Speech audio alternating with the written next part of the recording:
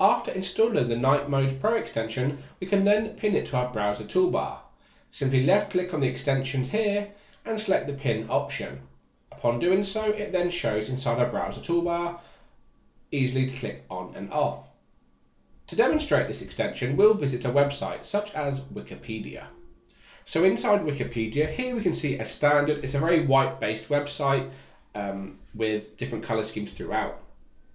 At the moment, we can see this extension is in day mode, and this is signalled by the colourful light bulb we see here. If we go ahead and click, we can see the two different mode options, day mode and night mode. Whilst in day mode, we have the ability to go ahead and actually edit certain elements of the page, such as, for example, the brightness. So we can go ahead and edit the brightness by custom, as we see here. We can go ahead and edit the contrast, the brightness at the same time. We can go ahead and edit the sepia tone, which is the kind of the yellow hue of the website as well. This is perfect for the evening times usually. Rather than a full dark screen mode, having a yellow hue to the content is a fantastic thing to look at slightly later in the evening to avoid the bright white light. We also have the ability to add the grayscale option as well, and you can see this goes slightly grayer throughout the page.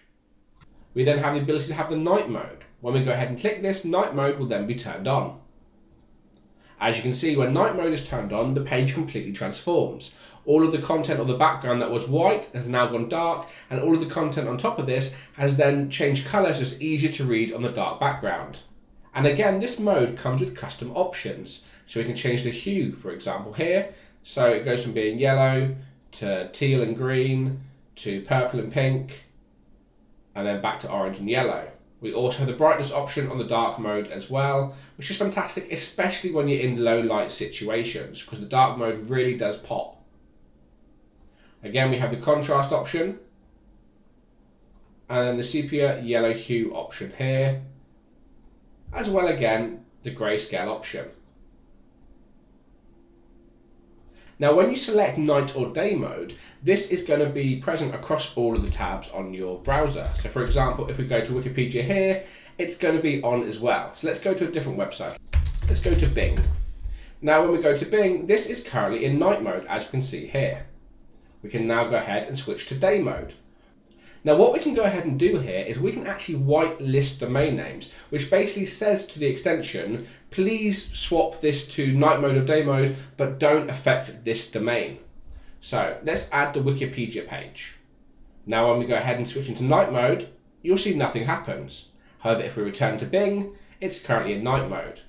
If we go ahead here and switch to day mode, again, Wikipedia is unaffected.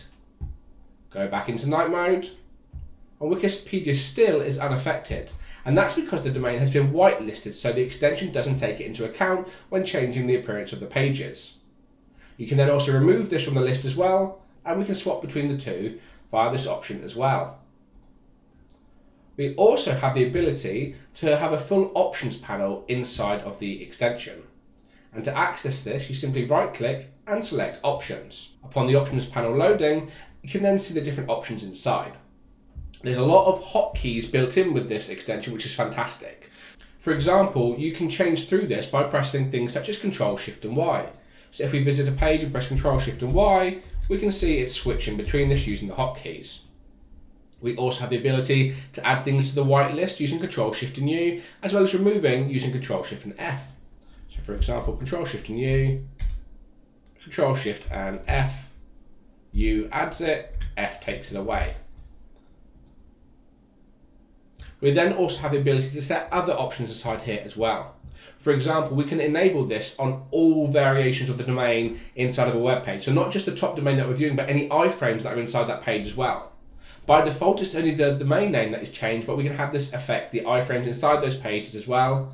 We can also force other elements, such as forcing the dark option here.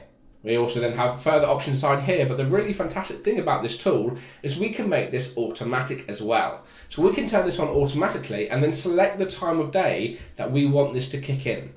So for example, we can go ahead and we can say at 16:55, we want this to turn on. Let's change that to 15:68.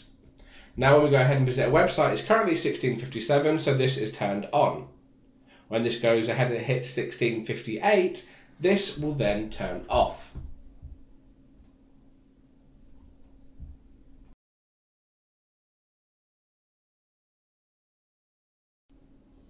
As you can see, it's now 16:58 and this is automatically turned back to day mode. You then see the full list of all the domain names that you've whitelisted, and you can add further to this list, such as copying Bing and adding that. So now when we visit, it's whitelisted, and you can remove these from the list as well.